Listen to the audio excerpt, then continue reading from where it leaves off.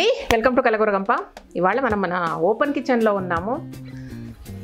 నాకు ఒక మంచి రెసిపీ తెలుసు, అంటే చాలామందికి తెలుసేమో, నాకే తెలుసు అని కాదు కానీ తెలుసు. బాగా టేస్ట్ ఉంటుంది, కళ్యాణ్కి అయితే చాలా చాలా చాలా నచ్చుతుంది అది. సో ఆ రెసిపీని ఏం చేద్దామంటే ఉప్మా.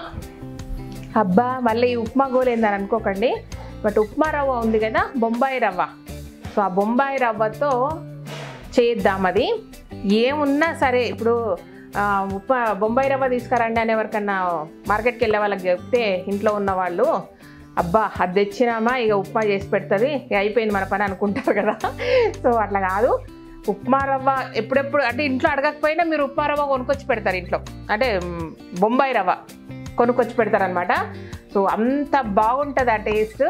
కాబట్టి ఎవరైనా సరే మార్కెట్కి వెళ్ళే వాళ్ళు ఉప్మా రవ్వ లేనిది ఇంటికి రారనమాట. ఈ రెసిపీ తిన్నాక, ఈ రెసిపీ చూశాక మరి ఇంత ఊరిస్తామనకండి, నిజంగా చాలా బాగుంటుంది, అందుకే చెప్తున్నా. సో ఓపెన్ కిచెన్కి వచ్చాము. స్టవ్ చూసారా, మన ఇంట్లో స్టవ్ ఇక్కడికి వచ్చేసింది, ఎందుకంటే ఇంట్లో ఇంకొక స్టవ్ కొనుక్కున్నాము కాబట్టి. సరే, ఫస్ట్ దానికి ఏం చేద్దామంటే కొంచెం ఒక 5 minutes మాత్రమే నానాలి కాబట్టి మనం ముచ్చట్లు చెప్పుకొని ఇవన్నీ ప్రాసెస్ చేసే లోపు అది నానబెడదాము. ఇదిగోండి, ఇది బొంబాయి రవ్వ, ఉప్మా రవ్వ ఏదైనా ఉంది కదా, ఇది విషయం. దీన్ని ఇలా వేసేద్దాం. ఎంత కావాల్సి అంత వేసుకోండి, నేనైతే అర్ధ కిలో పోసుకున్నా. ఓకే, దీంట్లో ఏం చేయండి అంటే కొంచెం పెరుగు, కొంచెం పుల్లగా ఉంటే బాగుంటుంది. అసలు పెరుగు లేకపోయినా బాగుంటుంది, టెన్షన్ ఏం లేదు. సో పెరిగేస్తే ఒక రకమైన టేస్ట్ ఉంటుంది అనమాట, అంతే. ఇది ఇంట్లో పులిసిపోయిన పెరుగు, అంటే తోడుపెట్టి ఫ్రిడ్జ్లో పెట్టడం మర్చిపోయినాక మిగిలిన పెరుగు అనమాట. ఆల్రెడీ పుల్లగా వాసన వస్తుంది నాకు. సో ఇది అసలు ఈ పెరుగు చూశాక మీకు ఈ రెసిపీ చూపించాలని ఆలోచన వచ్చింది. ఏదో ఒకటి ట్రిగ్గర్ పాయింట్ అనమాట మనకు.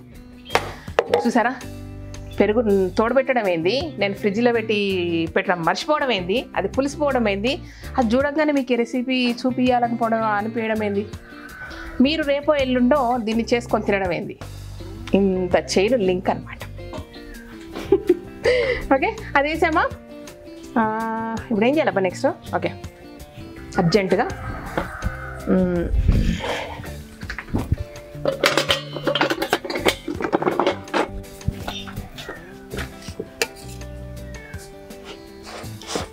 కలిపేద్దాం కొంచెము. దీంట్లో ఏం చేద్దామంటే కొంచెం లిటిల్ బిట్ వాటర్ వేద్దాము.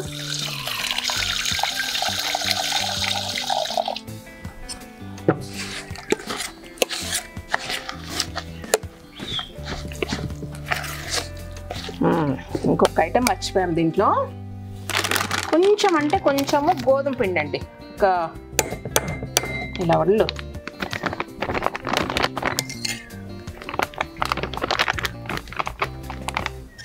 ఇది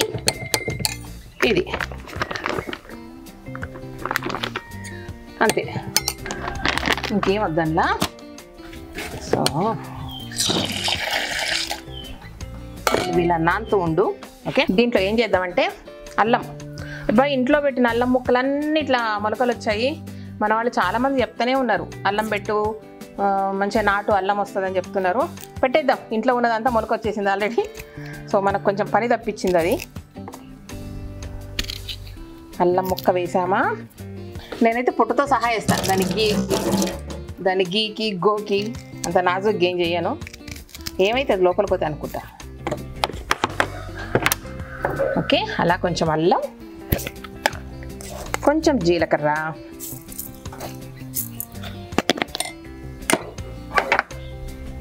ఎండుమిరపకాయలు. ఏం వేయించలేదు అవి, ఊరికే పచ్చివే. ఎన్ని కావాల్సి అన్నీ వేసుకోవచ్చు. చట్నీ వద్దనుకుంటే ఇంకా కొంచెం ఎక్కువ వేసుకోవచ్చు. దీంట్లో ఫస్ట్ ఇది ఒకసారి తిప్పుకొస్తాబా. ఇదిగోండి, ఇలా అయింది. టమాటోలు వేస్తే ఒకటేసారి అది కాదని వేయలేదనమాట. ఇప్పుడు ఇందులో టమాటాలు వేసుకోవాలి, కావాల్సినన్ని వేసుకోవచ్చు, ఒక 10 దాకా. అసలు వాటర్ వేయకుండా ఓన్లీ టమాటో జ్యూస్ కూడా వేయచ్చు.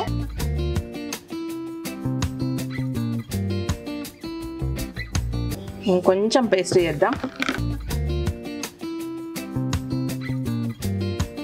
ఎంత పండు టమాటాలు ఉంటే అంత టేస్ట్ ఉంటుందండి ఇది.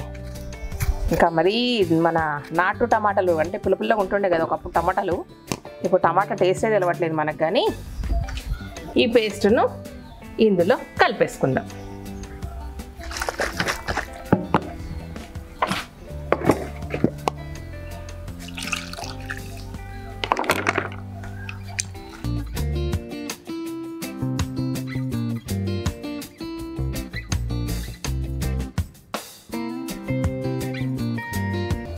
ఇలా ఉండలు లేకుండా కలుపుకొని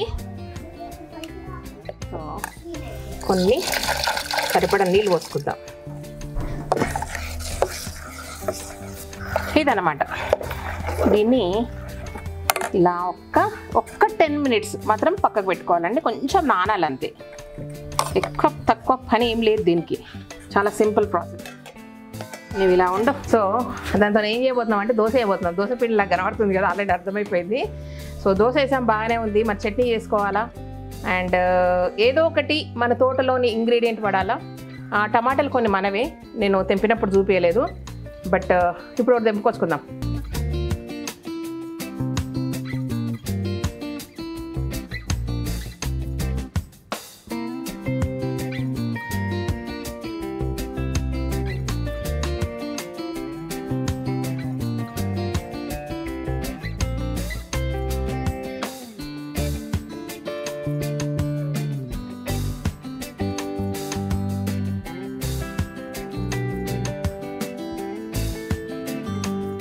పచ్చిమిరపకాయలు, టమాటోలు వేసాము. కొంచెము నూనె వేద్దాం ఇందులో.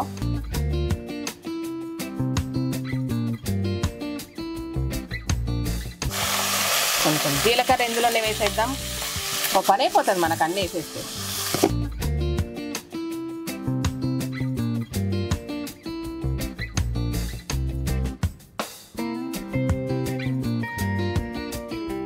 మేము అలా గార్డెన్లోకి వెళ్ళేస్తాము, మీరు మగ్గుతూ ఉండండి అమ్మా. దోశలోకి టమాటా పచ్చడి చేస్తాను అండి. జనరల్గా ఏమవుతుందంటే మన పల్లీల పచ్చడి, కొబ్బరి పచ్చడి చేసేటప్పుడు నాకు ఎందుకో హెవీ అనిపిస్తుంది అది. అందుకే ఏం చేస్తా అంటే ఇన్నే పల్లీలు వేసి వీలైనంత వరకు టమాటా పచ్చడి చేస్తా. ఆ టమాటాలు ఊరికే టమాటా పచ్చడి కాకుండా అది కొత్తిమీర పచ్చడి, పుదీనాను అట్లా ఏదో ఒకటి కలిపేస్తూ ఉంటాను అనమాట. ఇప్పుడు కొత్తిమీర లేదు కానీ ఇంట్లో పుదీనా ఉంది, తెంపుకొచ్చుకుందాం రండి. చూడండి మన టవర్ గార్డెన్లో ఎంత బాగా వచ్చిందో, ఫుల్.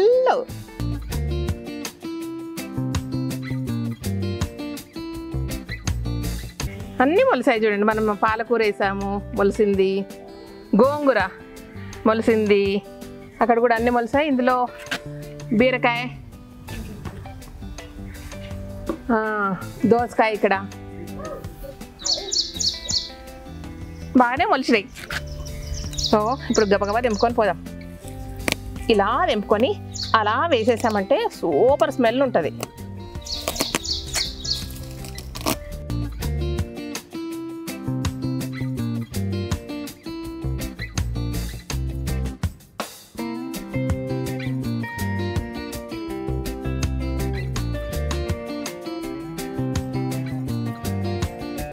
రెండు నిమిషాల్లో కోసిన మన పుదీనా అనమాట. ఇప్పుడు దీన్ని ఒక నిమిషం అలా ఉడకబెట్టి పచ్చడి చేసేసుకుందాం అంతే. ఎంత బాగుందో.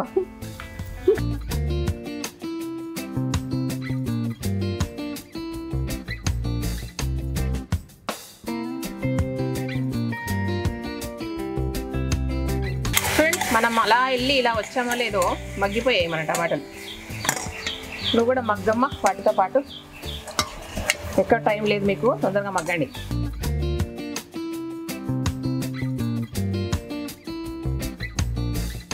ఇది అవి అవుతూ ఉంటాయి. మనం ఏం చేస్తామంటే దోశల ప్రాసెస్ స్టార్ట్ చేసుకుందాం. ఎందుకంటే గబగబా తినాలబ్బా.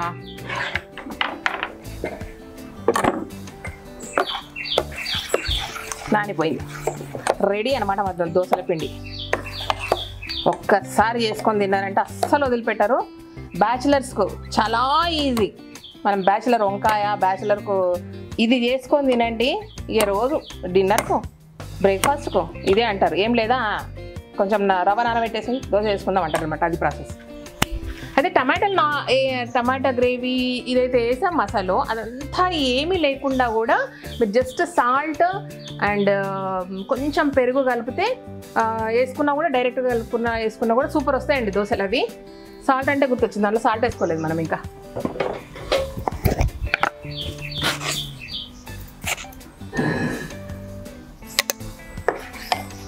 మన దగ్గర ఉన్న దోశ పెనానికి ఒకటి కాడు ఇరిగిపోయిందబ్బా, కొత్తది కానీ ఎందుకో ఇరిగిపోయింది. ఒకదాని మీద చేయను, 2 పెడతా ఎప్పుడు చూసినా.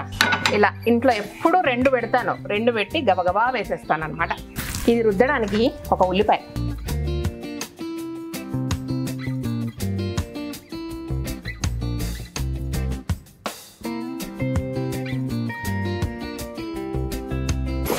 ఓకే. మన పచ్చడికి అన్నీ కూడా మగ్గిపోయాయి. కట్టేద్దాం, స్టవ్ కట్టేద్దాం. చల్లగా కావాలా. కట్టేసినప్పుడు ఏం చేస్తా అంటే దాంట్లో చాలా కొంచెం చింతపండు వేస్తా. ఇది పాత చింతపండు, భలే టేస్ట్ వస్తుంది. వేసి మూసి పెడదాం, అదే మగ్గుతుంది. మామూలు ఉడికేటప్పుడు వేస్తే ఏమవుతుందంటే అడకంటుంది అబ్బా, ఇట్లా వేస్తే బాగుంటుంది. అది సంగతి. కొంతసేపు చల్లగా కానివ్వండి. ఈలోపు కొన్ని దోశలు వేసేసుకుందాం.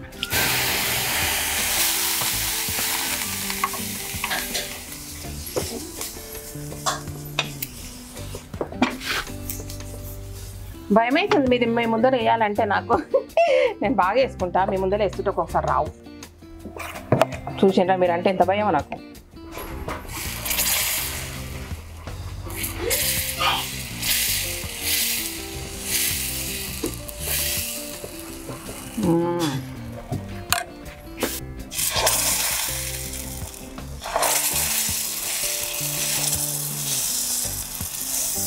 వావ్. దీని మీద అలా నూనె వేసేసి పిండి ఇంకా కొంచెం పలసగా చేసుకుందామా, ఇంకా సన్నగా వస్తాయి దోశలు. రవ్వ దోశల్లో ఒక అడ్వాంటేజ్ ఉంటుంది, నేను చూపిస్తా, కాలుదాకా చూపిస్తా. మీరు ఇలా కాలుతూ ఉండండి, ఓకే. దోశ కాలే లోపు ఇస్తరాకు కొట్టుకుంది. ఎంత బ్యూటిఫుల్గా ఉన్నాయి చూడండి. ఇస్తరాకు ఛాలెంజ్. దోశ మెల్లెగ్గాలు, నా పరువు కాపాడు.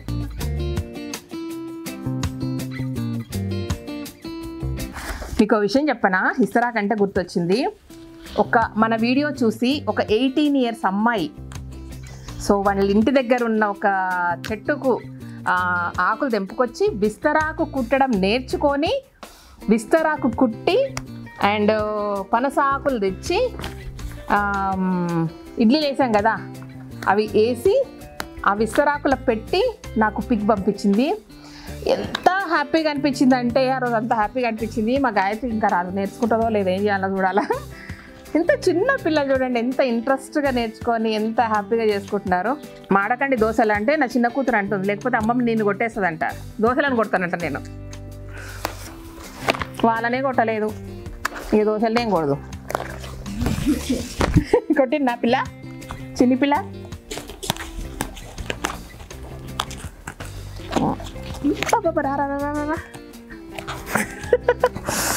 ఇలా కాంపిటీషన్ పెడితే చూడండి ఎంత బాగుందంటే ఆకు, మీకే తినబుద్ధి అవుతుంది. అది కూడా నేనే డిసైడ్ చేస్తా మీకు నచ్చిందని. ఎందుకంటే నో, వాళ్ళ మనసులు నాకు తెలుసు, అందుకు చెప్తున్నా. చూసారా, కుట్టేశాను. దోశల దగ్గరికి వెళ్ళిపోదాం, వాటి పరిస్థితి చూద్దాం.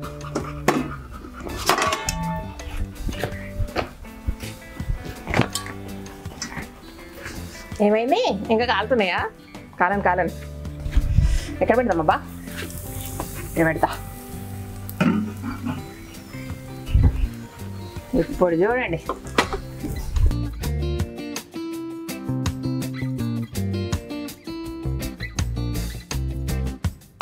వావ్.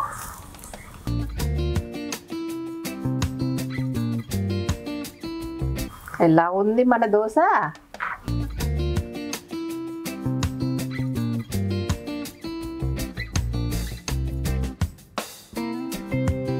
కొంచెం మాడినట్టే ఉంది, పర్లేదు, అయినా మనమే గెలిచినాం అనుకుందామే. సో నెక్స్ట్ దోశ ఫుల్ మంచి కలర్ చేద్దాం.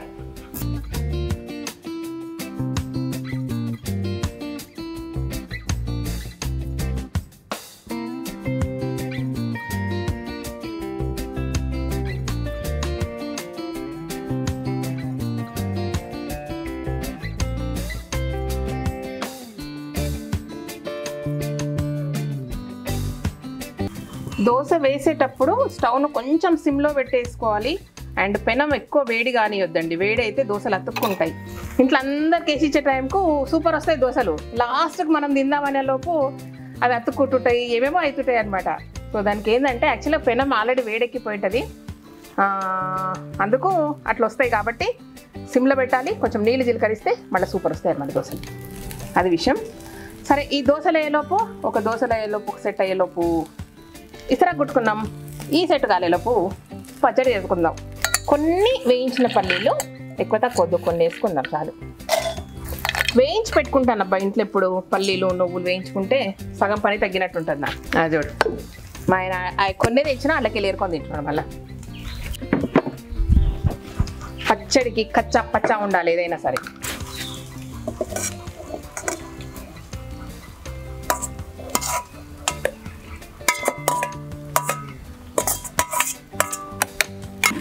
కాస్త సాల్ట్. ఇదిగోండి, ఇలా చేసాం కదా పచ్చడి. కొంచెం పసుపు వేయడం మర్చిపోయాను.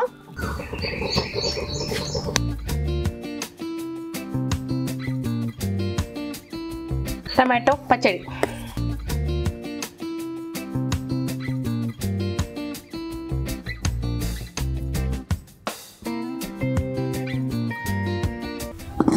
అదనమాట.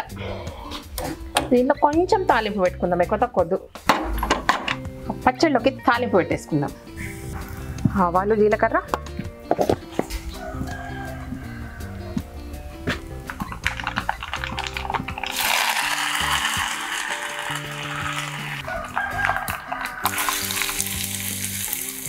ఇలా ఒక అరడజన్ దోశలు చేసుకొని అలా పచ్చడి వేసుకొని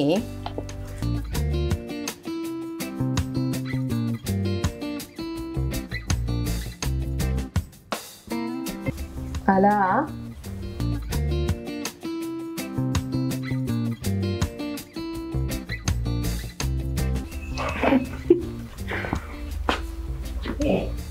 ఏం శ్రీదేవి కూర్చొని అరడజన్ దోశలు తింటారు అనుకుంటున్నారా? ఏం లేదబ్బా, మీకు చూపించిన మళ్ళీ ఇందులోకి ఎందుకు తీద్దామని యాస్టీస్గా చూపించాను మీకు. అందరం తింటాం, అర్ధ డజన్ ఏం తినా దోశలు. సరేనా? ఇలా చేసుకొని తినండి. Easy process, two tasty. పచ్చడి ఉండాల్సిన అవసరం కూడా లేదు, యాస్టీస్గా తినేసేయచ్చు. పిల్లలు బాగా ఇష్టంగా తింటారు. ఇదన్నమాట విషయం. Thank you so much. ఈ వీడియో అంతా నచ్చినట్లయితే సబ్స్క్రైబ్ చేయండి, లైక్ చేయండి, మీ ఫ్రెండ్స్ ఫార్వర్డ్ చేయండి. Thank you.